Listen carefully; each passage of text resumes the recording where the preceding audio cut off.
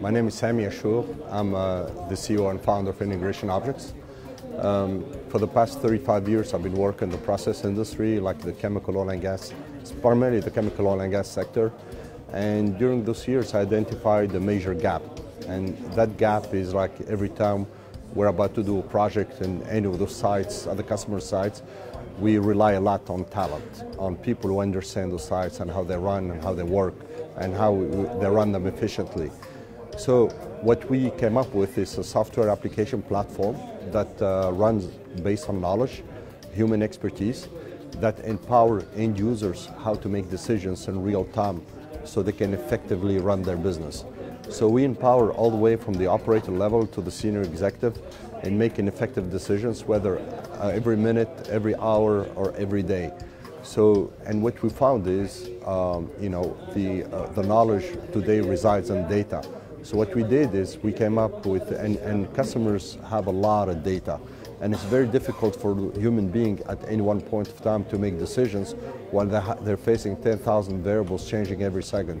So what we came up with is a technology that's based on artificial intelligence, and what we do is we read the data, we learn from it, and we transform to the knowledge. So knowledge now is at the fingertips of users. So rather than empowering them with data, we empower them with knowledge, and knowledge help them make effective decisions.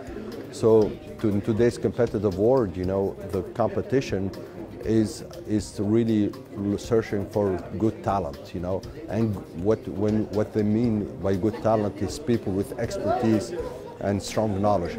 So what we do here, we capitalize on that knowledge, and we automate that on in machines which resides in the computer. And now, what's interesting is a lot of companies think, you're not going to use any more knowledge, you're going to replace people. No. What we found is knowledge feeds knowledge. Knowledge creates meta-knowledge. So what happens is we elevate companies in making them super powerful in how they master technology much faster and their processes so they can even become more competitive. So as a result of using the technology, industrial sites end up having less shutdown, no quality problems, reduced energy savings, reduced usage of raw materials, and increased safety.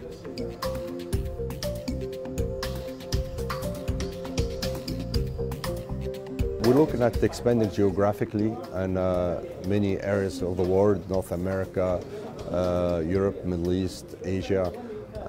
So we'll be looking for investment opportunities, how to grow that. We already have some opportunities already in the pipeline that we're talking to, but we like to have a little more options.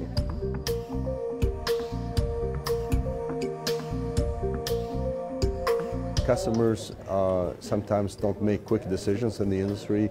They're very conservative. So finding that changing agent or a champion at the customer side, willing to take this new innovative idea and put them to work, that's our biggest challenge today.